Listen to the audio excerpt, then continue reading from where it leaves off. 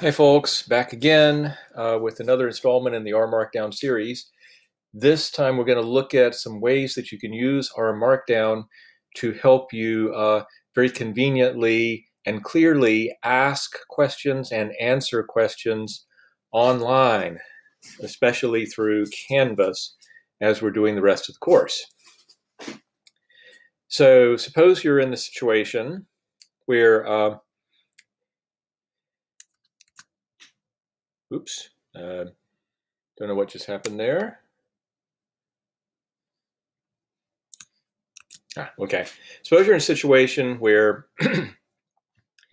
you are trying to write a function, myfunc up here, and the problem is that when you try to define it to get it into your global environment over here, you get this error down here in the console, and it's some kind of syntax error, but you just can't seem to find it. You'd like to ask a question about it.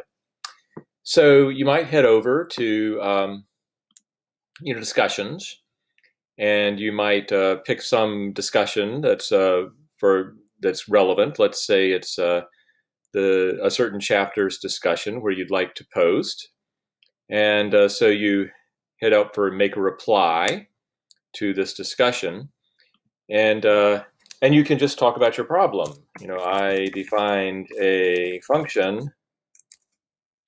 And then you can head back to RStudio and you can copy the code and paste it in.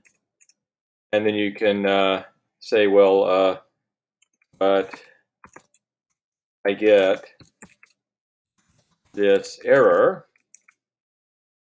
And then you head back to RStudio and you very carefully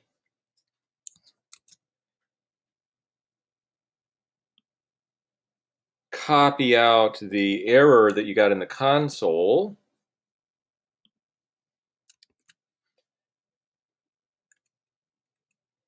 And there's your question, and this is kind of the basics of a question, very specific, your code and then what went wrong. And so you could post that, and that would be fine. And people could try to respond. I'm going to go ahead and delete that post. And let's try another way that you might handle the same issue. Instead of copying from an R script and copying from the console, you could actually make a little R Markdown document. So when you do it with the intention of posting to Canvas, in the YAML front matter, just say output :space HTML underscore fragment. Output should be HTML underscore fragment. And then a mix of code chunks and text as usual. So you have a little setup code chunk where you have the option error equals true so that your errors will be shown when you knit up the document. And then you write a little essay. I'm defining this function. Here's the function in the code chunk. But you see that I get a syntax error, and that's because you know that when this is knit up, it's going to try to run that code and it'll get the error. Okay, let's go ahead and knit this document. And it's very, very unstylish because it's just an HTML fragment, but it has the basic information that you need. And so it exists right next to the question, the R Markdown document itself. Here it is, a question.html. I am going to pop that up, and instead of viewing it in a web browser, I'm going to open it in the editor. And then I'll just copy the entire document. And I'll head over to Canvas again, and I'll post my question. And what you do is you ask for the HTML editor, and then you paste in your document, and you post that. And as you can see, you get the code and the error that it generates when it's run, along with the text that you wrote into that R Markdown document. So this is a quick way to post some very simple stuff involving R. There are limitations.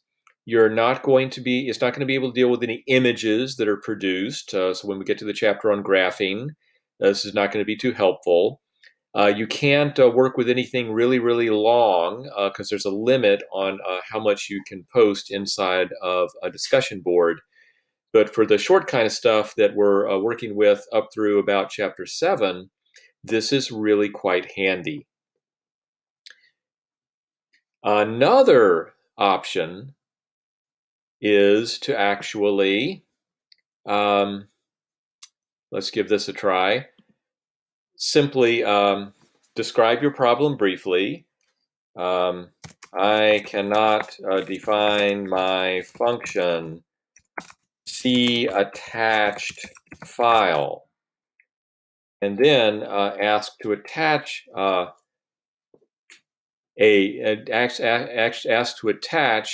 HTML document. Now, if it's on the server, you'll have to download it from the server onto your computer and then attach it here. That could get kind of old. But if you publish something to RPubs, then you can just go to whatever you want to attach. So let's see, let me go to my account, GCCSC. And how about that sample article? I'll open that up, grab the URL, and head back, and I'll say, see the article here, and then I just simply highlight that and ask to link to URL, and then I insert that link and post that reply. And now when people read it, they can click on that link and they can, see whatever it is that I wanted to talk about. So this is using RPubs is a great way to ask or answer a question, especially to answer a question when you might write something longer. So you write up an R Markdown document, you knit it to HTML, you publish to RPubs, then you head over to Canvas and you insert a link in your reply to that RPubs article. Hope this is all helpful for you. That concludes our R Markdown series. See you soon on other topics.